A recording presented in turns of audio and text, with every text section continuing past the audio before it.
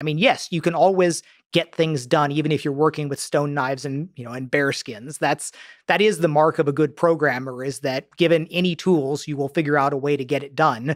But it's amazing what you can do with sometimes much, much better tools, where instead of just going through this iterative compile, run, debug cycle, you have the old Lisp direction of like you've got a REPL and you're working interactively and doing amazing things there. But in many cases, a debugger has a very powerful user interface that can stop, examine all the different things in your program, set all of these different breakpoints. And of course, you can do that with GDB or whatever there, but this is one of the user interface fundamental principles where when something is complicated to do, you won't use it very often. There's people that will break out GDB when they're at their wits' end and they just have beat their head against a problem for so long.